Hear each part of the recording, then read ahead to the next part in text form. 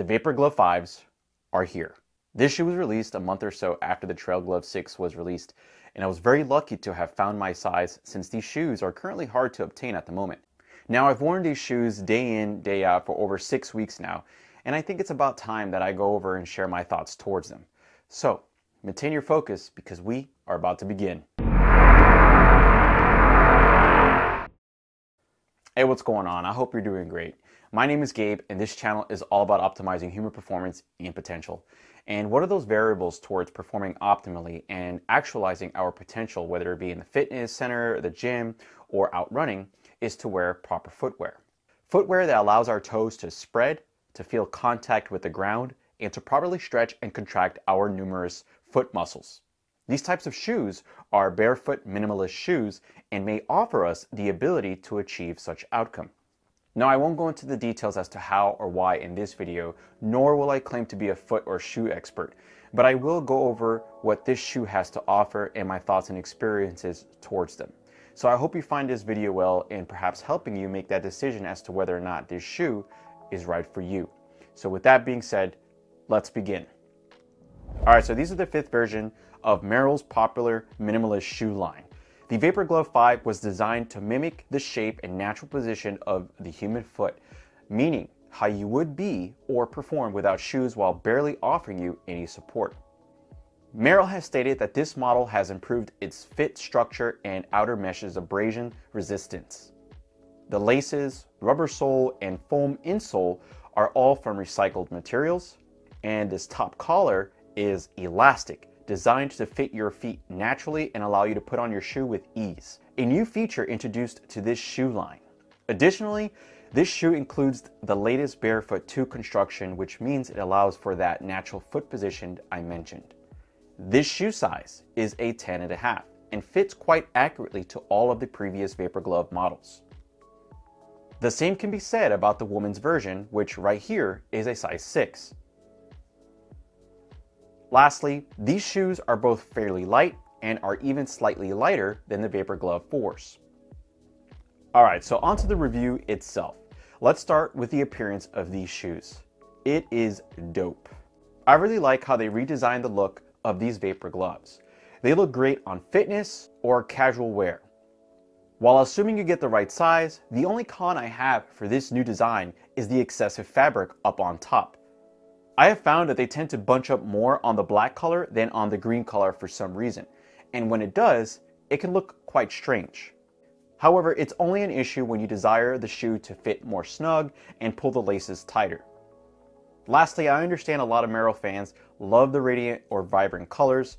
I do too, but I also appreciate Merrell for offering these earth tone based colors. They match more of what I wear and I don't stand out as much. Perhaps later on, they'll bring more color options, and if they do, I'd like to see a dark teal or perhaps a neon green option. Oh, and I almost forgot, the signature rubber bumper that covers the toes are finally gone, and I'm totally cool with that. This new design still offers some TPU plastic-like protection for your toes, but it's mixed within the fabric of the shoe. As for fit, they're pretty accurate to the previous models, meaning if you wore the Vapor Gloves 2s or 4s, you may want to order the same size for this shoe. The rubber soles are new and different from the previous models, but it's still quite comfortable in my opinion.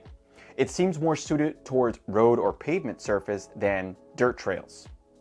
Now, I understand that some people want paper thin soles for that real barefoot feeling, but I personally appreciate the 2mm lug that's on these shoes while offering some foam padding. It has just the right amount of bare feel and separation to the ground if you ask me.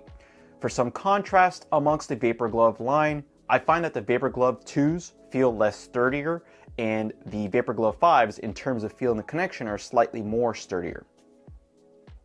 The elastic-like tongue is new to the Vapor Glove line and I think it works well. It definitely is easier to put on the shoes compared to how the new Trail Glove 6s are. However, I would have liked that the elastic tongue to fit more snug and perhaps expand or flex from there to the user's foot shape, because in some ways it looks and feels a bit too loose. And the last thing here is the lacing system. It's a little new to me, and while I have come to understand the design's aim, I'm not sure I'm fully bought in. Tying my shoes is a strange sight. Basically, it takes some getting used to find what amount of pressure or looseness you need for a particular activity. And it also depends on which shoe you have, because I've noticed a little bit of differences in terms of fit with the olive green color option versus the black color option. So, as I mentioned before, if you tie it too tight, the shoe looks a little weird, and if it's too loose, it starts to flop around. Alright, so this last category is where it weighs in most on whether or not I recommend this shoe. I'm personally not ready to go running on these yet, but I have used them consistently for the gym, conditioning and mobility drills, and outdoor walking. By the way, if you're looking to develop your mental and physical fitness, I highly recommend daily deliberate walking, preferably with some barefoot or minimalist shoes.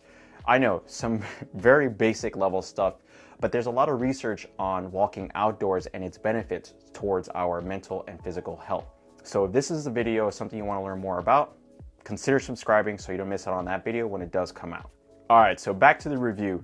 When it comes to performance, the overall fit within these shoes, especially the black ones, for some reason it just does not breed confidence.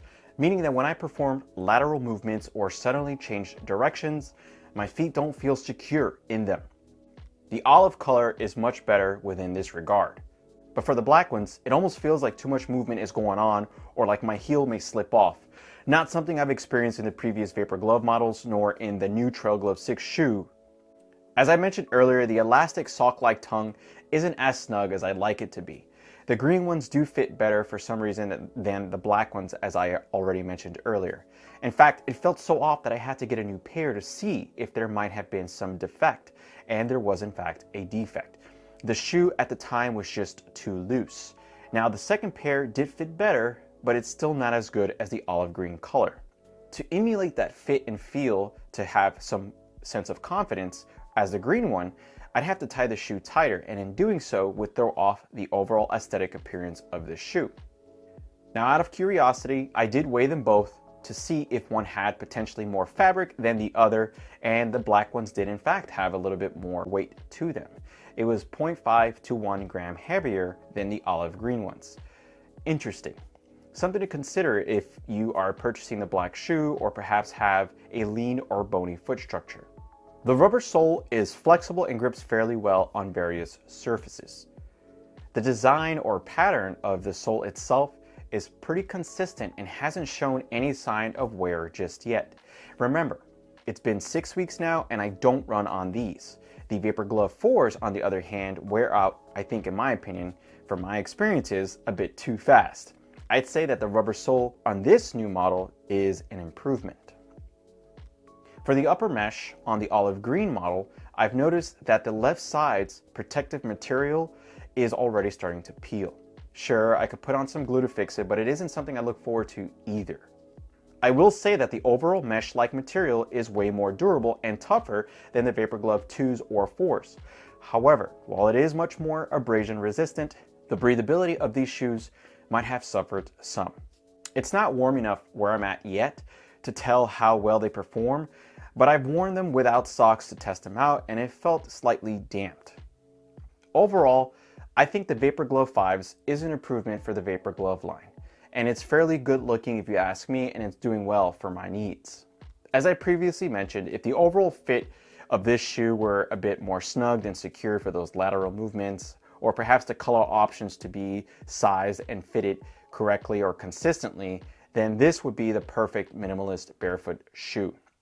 And rating this shoe on a scale of 1 to 5, I'm going to give this one a 4.5. Will I be keeping them? Absolutely. These guys are my new favorite gym shoes. That's all for this video. Thanks so much for watching and supporting this channel. If you liked the video or found it helpful, do me a favor, hit the like button. And if you're new here or haven't done so already and you like this channel's direction, subscribe. I'll look forward to seeing you in the next one. Till then, be one with the iron.